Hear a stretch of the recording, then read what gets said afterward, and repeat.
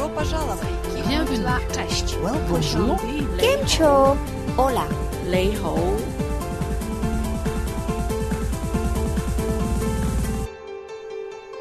Welcome to the NALDIC ICT and EAL vodcasts.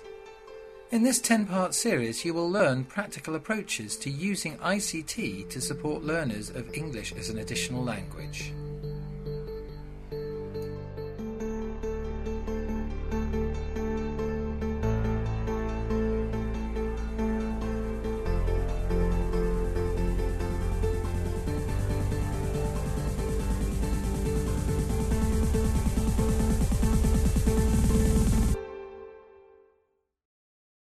Welcome to Programme 1 of the NALDIC ICT and EAL vodcasts, using Google Earth. Google Earth is a free mapping tool that has many possible uses for supporting EAL pupils, particularly those newly arrived to the country. Use of Google Earth requires careful planning, and it's usually a good idea to pair EAL learners together so they can use exploratory talk to engage with the task. Once installed, Google Earth is really easy to use. Let's look at some of the main features. Google Earth can find places in many different ways. Type a country or town or even a postcode here. Places you have visited are stored here and can be accessed at a later time. This panel allows a user to lay different types of data onto the map. These are the main tools for moving around in Google Earth. You can zoom in and out, pan left and right, tilt up and down, and even rotate the map. This is an extra set of tools which we will come on to later. Most new arrival pupils will be only too willing to talk about where they have come from, and this can be a really useful strategy to encourage learners to begin talking. However, be aware that some students have had very traumatic backgrounds, and this kind of activity just might not be appropriate for them. Perhaps a new arrival has recently come to the UK from Bangladesh.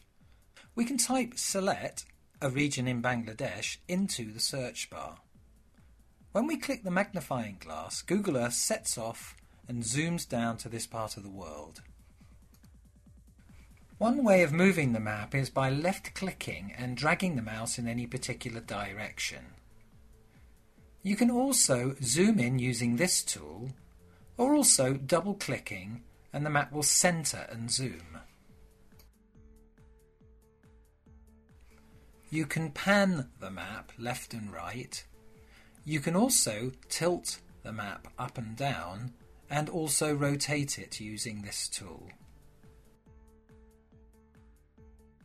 One really cool feature are these little blue squares. When you click on them, they open up a photograph that was taken in that place. Students may recognise these places and be able to tell you more about them.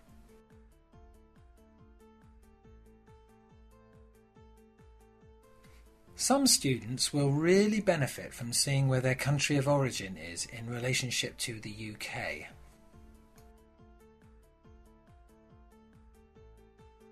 Using a postcode, you can zoom down onto the area where a student lives, or perhaps a familiar place like their school. One of the best features of Google Earth is the ability to layer data onto the map. Here we have selected schools, which appear as orange shapes in their correct place. You can click on these and get more information. Sometimes they even contain images. Showing other types of data, like places of interest, will help orientate new arrival students into what's on offer in their own locality. There are many other potential activities. Using the tools at the top, a user can create a named placemark. Students could identify important local places and create placemarks with a description and even a photograph. Students will need to talk about this task, in the process developing vocabulary and repetitive language in a real context.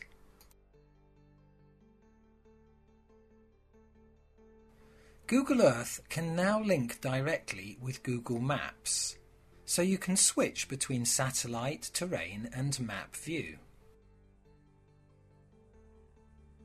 Why not get students to describe a journey? For example, how they would get from home to school. This way, they would develop directional language alongside repetitive phrases. Some students may not be particularly familiar with maps. Google Earth and Google Maps can help introduce ideas about, for example, compass directions and also scale. You can use the measuring tool to enable students to get an idea about the distances between places. Finally, why not use Google Earth and Google Maps to make quick resources? You can print any map directly from the program. Also, being able to layer data onto maps means you can easily make different versions of the same map. This means you could make barrier games. With a barrier game, each student, for example, could have a different version of the same map, and they have to ask each other questions in order to complete each of their own. This is a great speaking and listening activity.